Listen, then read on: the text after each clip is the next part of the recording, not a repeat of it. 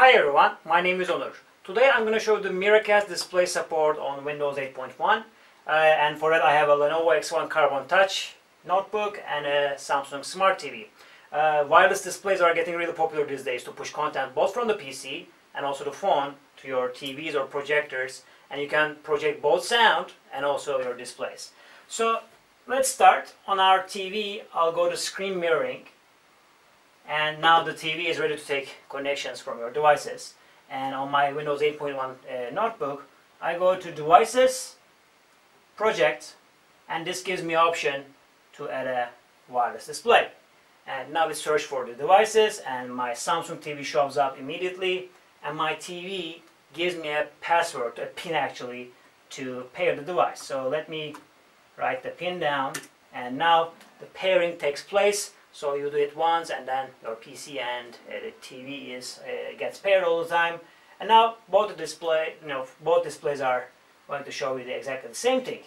While the drivers are loading, as you can see, I have another TV in my living room here. So it's under Play Devices. So it doesn't support Miracast, but you can push to that TV DLNA content from your apps. And now the drivers are loaded. So here, as you can see, my Samsung TV is shown under the projectors. And now, of course, you can start playing things with your children. For example, you can do some nice drawing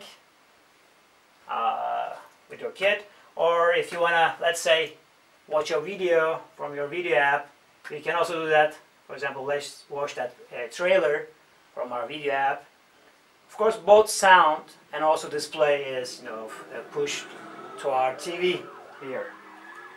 If you're the customer side, for example, if you want to do a PowerPoint presentation, you can go to desktop and you can pop up the PowerPoint and your presentation, and immediately you can start presenting without any cables or anything, by just connecting your PC to your display or your projector.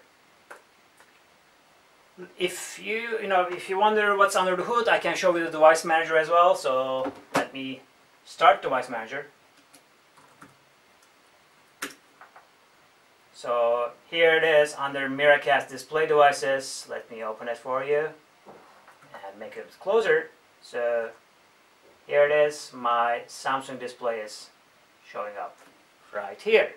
Of course, you can also extend your display so that you have more space to work. For that, you can again go to Devices, Project, and instead of Duplicate, you can select Extend. And by that way, you have like two screens side by side. So let's say if you want to take this window here and move it to the other one, you can easily do that. So that's Miracast display support, and it's natively supported on Windows 8.1. Thank you.